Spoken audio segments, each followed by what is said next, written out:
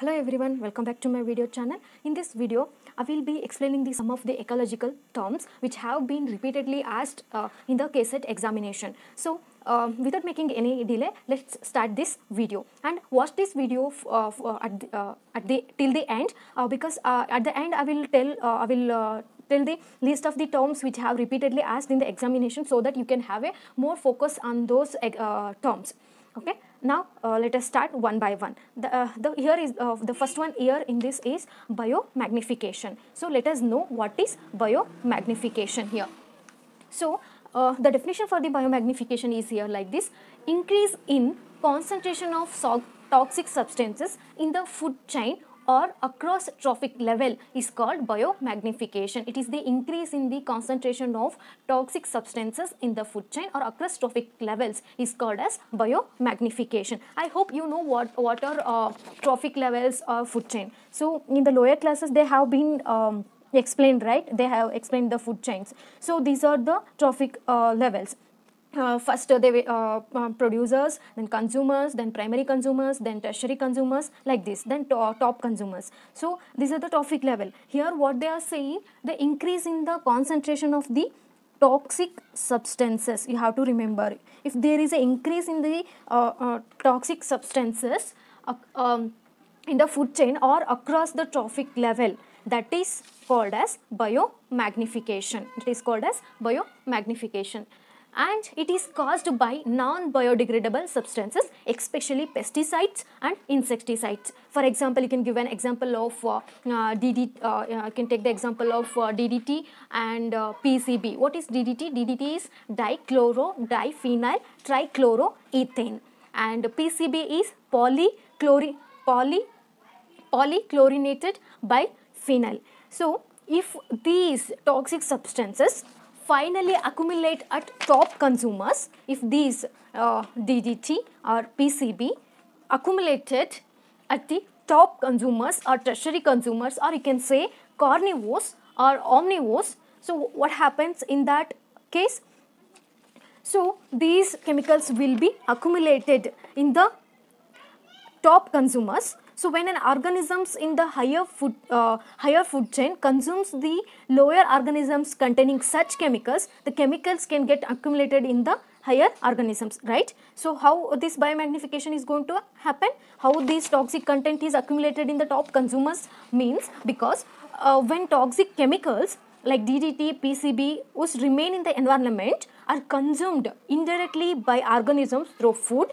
When an organisms in the higher food chain consumes the lower organisms containing such chemicals like DDT or PCB, the chemicals can get accumulated in the higher organisms. So these toxic substances finally accumulated at the top consumers or tertiary consumers or carnivores. Okay, this is the thing which is going to occur. That is actually called as biomagnification. Let us move on to the next term, that is bioaccumulation. Let us know what is bioaccumulation. Bioaccumulation means increase in the concentration of a toxic substances in individuals' tissues due to uptake from environment. Here biomagnification means accumulation of toxic substances, or in the food chain or across the trophic levels. Okay, but here bioaccumulation, they are saying here increase in the concentration of the toxic substances, okay, where in the individual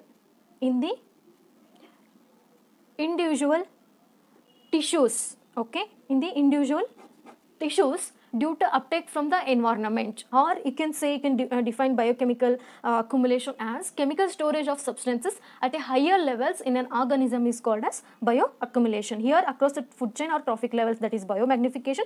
Across the in the individual tissues is bioaccumulation. Let us move on to the next one more term, that is bioconcentration. What is bioconcentration? Here is the definition. Bioaccumulation that occurs in aquatic habitats. Okay, bioaccumulation. Here we know what is bioaccumulation. This bioaccumulation means accumulation of toxic substances in the individual tissues in the aquatic habitat. Okay, in the aquatic habitat is called as bioconcentration. Okay, how it is going to occur? It occurs when uptake of substances from water is greater than its release into a water. So, and this bioconcentration and bioaccumulation occurs in a single trophic level. Okay, remember these are the important points. Bioaccumulation and bioconcentration occurs in a single trophic level, where biomagnification is going to occur across a trophic levels. Okay, and for example, if you have to give example for this, I would like to give a one best example which is very important. That is bioaccumulation, bioconcentration of DDT in lakes affected the pelicans and oysters. You know pelicans and oysters, right? I have displayed the picture of the pelicans and oyster at the end of this video. If you don't know, you can have a look at those diagrams. Here what happens, the pelicans, they are almost disappeared because they were poisoned by the pesticide DDT, which caused them to lay thin shelled eggs, okay, which broken during incubation. Because they were not able to produce young one, the number of pelicans got decreased. Here what happens, this DDT interfere with calcium deposition in eggshells of the pelicans. So, as a result of this, the eggs broken down when the mother tries to incubate them. Okay. So, this decreases the pelicans population. So, when we try to find out the cause for this is, when we examine this, when we have the verification this, we found out that DDT was found to accumulate at high levels in eagles and vultures of the, what are those eagles and vultures? They are top consumers. Okay. That is the example, that is the one scenario which has been happened. Okay. The next one is bioremediation. Let us know what is bioremediation. So, you know the remedies, right? Bioremedies means to find out a solution for some causes or a problem. Bio means living, we know that, right? So, let us know what is bioremediation. Removal of pollutants or toxic substances from the environment by employing living organisms is called bioremediation. Okay. So, we know that toxic substances are got accumulated by these by biomagnification, bioaccumulation, bioconcentration, right? Now, what is the duty here is, now we have to remove that toxic substances from the environment, but by employing living organisms is called as bioremediation. So, you can remember this by a simple term, by the name of the term itself. Bio means living, remediation means we know that to find out the solution. So, how we are finding the solution? By employing a living organisms, we have to remove the toxic substances from the environment. Or simple, I will give a simple definition, that is environmental cleanup by organisms is called bioremediation. It is as simple as that. Okay. Let us, in this there are three types. That is, first one is microbial bioremediation, second one is phytoremediation, third one is mycoremediation. Microbial bioremediation means by using the microbes. Phytoremediation means by using the, phyto means plant, by using the plants. Then mycoremediation means by using the fungi. Okay. These are the three types of bioremediation. Let us move on to the next one, that is biostimulation. Let us know what is stimulation. I know you know the meaning of stimulation, right? Okay. Let's go for the definition of the biostimulation. Biostimulation means stimulation of existing organisms to achieve or undertake bioremediation by addition of nutrients, reducing agents and oxidizing agents. That is called as biostimulation. Okay. Let us move on to the next term, that is bioaugmentation. Let us know what is bioaugmentation. Here bioaugmentation means introducing natural or genetically engineered strains into an area to achieve bioremediation. That is called as bioaugmentation.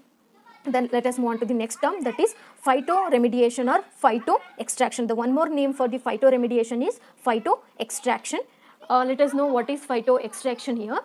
Phytoextraction means uptake of and concentration of substances from environment into harvestable plant biomass. I will repeat once again. Uptake of an concentration of substances from environment into harvestable plant biomass. Like if you grow paddy or some plant, you have to what you will do as a harvestable form, means you have to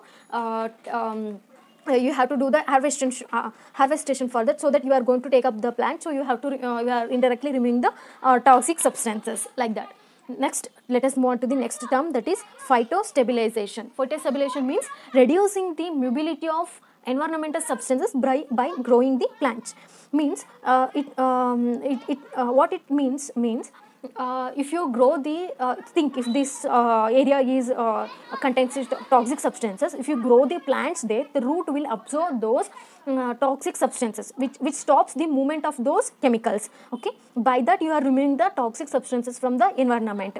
That's why it is called as phytostabilization, that is reducing the mobility of environmental substances by growing plants. Let us move on to the next one, that is phytotransformation. What is phytotransformation?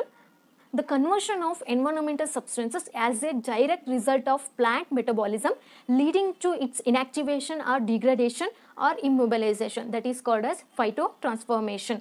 Means here your conversion of environmental substances as a direct result of plant metabolism, okay, leading to its inactivation, degradation, or you can say phytodegradation, that will reach to immobilization.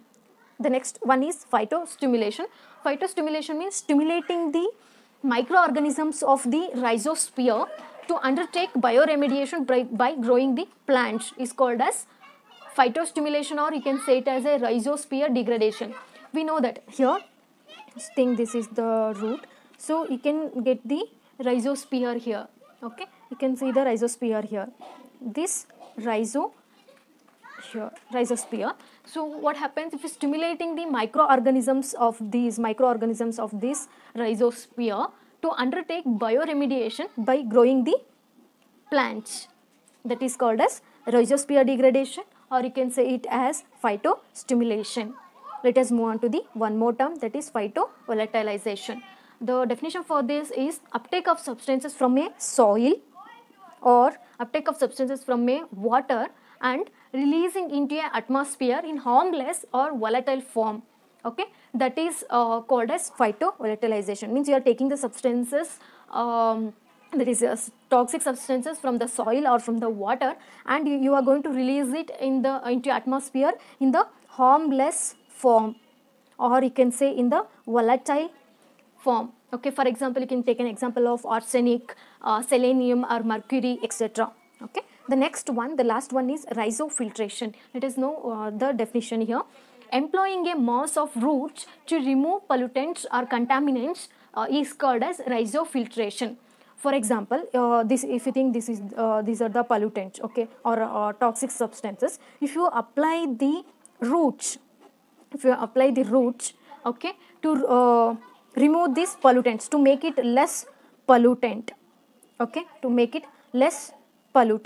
okay, that is called as Rhizo Filtration. I will repeat once again. Employing a mass of roots to remove pollutants or contaminants is called Rhizo Filtration.